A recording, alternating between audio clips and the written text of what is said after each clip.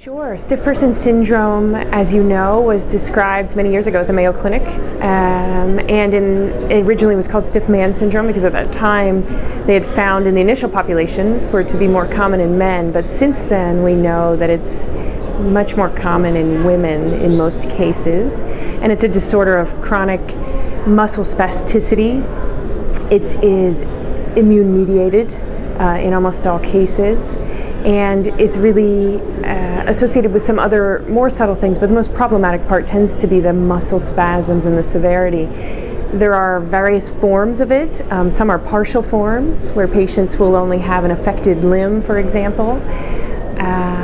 But there are also other more severe forms where not only is there systemic involvement, but there can be an encephalomyelitis component as well. So it really runs a full spectrum from the more mild version with just a limb all the way through to a full-blown encephalomyelitis.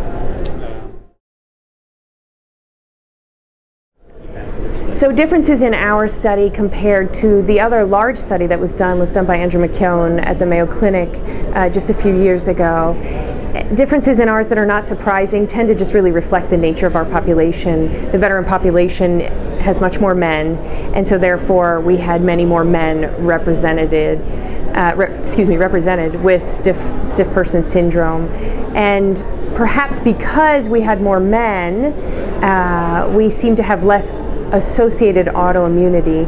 And by that I mean we know in stiff person syndrome patients they frequently have other associated autoimmunity, either personally or in their family, things like thyroid disease, other autoimmune conditions. And we found slightly less of that in our sample compared to the Mayo Clinic sample because we had, perhaps, this is sort of just our thought on it, more men, and autoimmunity in general tends to be less common in men.